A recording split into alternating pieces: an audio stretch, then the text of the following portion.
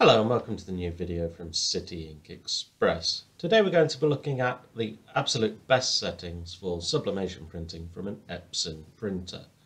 Now all of these instructions are included with the sublimation printers we sell as a PDF, but some people prefer videos, so we'll go over that today and offer a little bit more explanation as to why we choose these settings and how we came to them.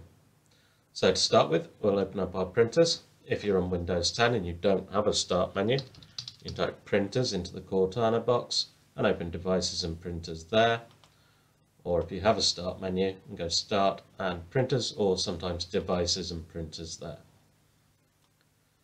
And today we'll be using our example Epson printer. You may be using a 2010 or an XP342 or a Workforce 7110. Really any Epson printer will have more or less the same settings. So we'll right click on the printer and select Printing Preferences. Let's minimize that and we'll have the printing preferences pop up here.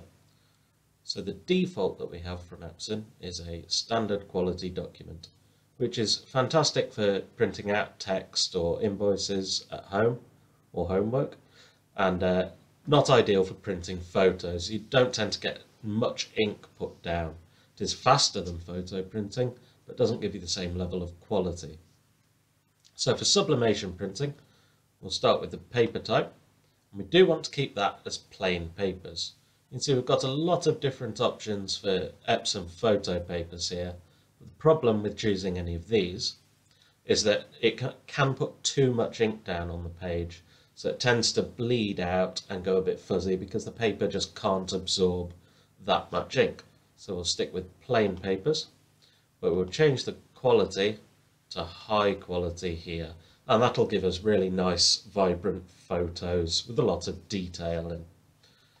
And then next, everything else there is absolutely fine. So we'll come across to the More Options button, and the color correction here, generally with all of the sublimation printers that we sell, you will get ICC profiles included, which will handle the color correction for you, and they will be applied through your image editing software, whether that's CorelDRAW, Photoshop, Lightroom, Illustrator, Affinity Designer, or one of the many other options out there.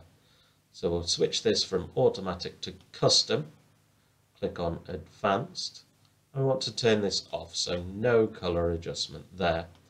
That's because normally in the automatic mode, the printer will edit the colours that it's given by the computer, but because Photoshop or any other program will be handling all of that, we don't want the printer to then edit the colours at all. So again, we go custom, advanced, no colour adjustment by the printer. And the last option that you can choose here, we can tick the mirror image button, and that will print everything in mirror image. So if you send a standard document to the printer, it will print backwards so that once it's transferred onto your mugs or t-shirts, then it will be the right way round on the finished product. It's up to you whether you do this, or you can choose that option in Photoshop alternatively. So for me, I always flip it round in Photoshop, so I won't tick that box. Now next, we've got this Add or Remove Presets button, and we'll click on that. And we will add our new preset, which I will call A4 Sublimation. And then we can choose a picture. I'll have a yellow drum for mine. And click Save Here.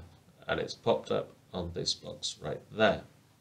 So now what this means is, if we accidentally change any of these settings, so say we accidentally switch back to automatic color correction, we don't want that.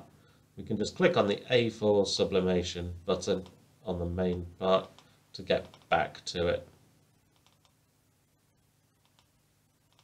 There. And then the apply button's grayed out, which means it has already applied all of these settings. And we click OK. And now next time, if we just check, those printing preferences will have been saved. It's automatically selected plain paper, high quality, and the custom color correction that we chose before. So everything is then ready for you to install your ICC profiles and set them up through Photoshop, which you can check out one of our other videos. Thank you very much.